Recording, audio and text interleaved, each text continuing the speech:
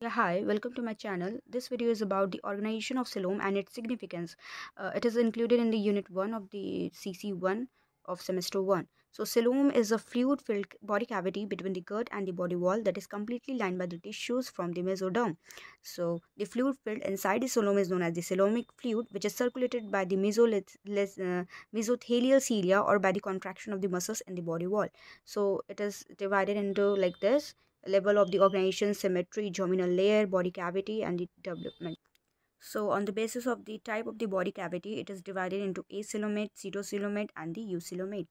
So, in acoelomate, there is a complete absence of the body cavity present between the wall and the gut. And in pseudocoelomate, it is present as a pouch that is persist as a body cavity, and it lacks a vascular stream and diffusion and osmosis circulate nutrients and waste product throughout the body.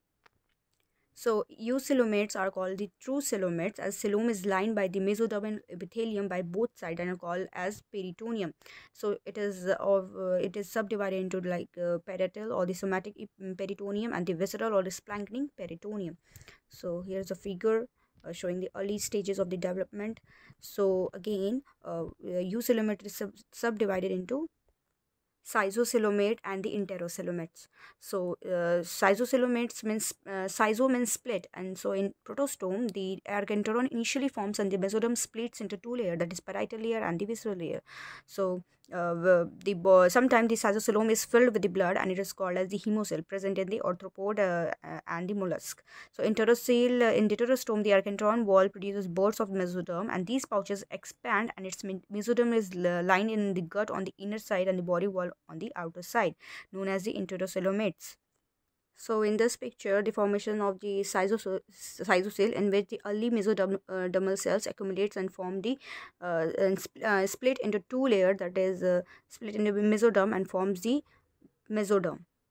And here is the picture of the enterocele, the formation of the enterocele, in which the archenteron has a two bird-like structure, that is early mesodermal cells, and which forms the mesoderm lining, development of the coelom. So formation of enterocele.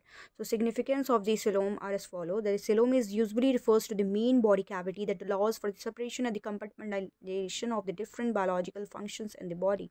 So it plays an important role in the progressive development of the complexity of structure, that it generates effective hydrostatic force against which the muscles of the animal act. Coelom allows storage of sperm and eggs during maturation and act as a reservoir for the waste.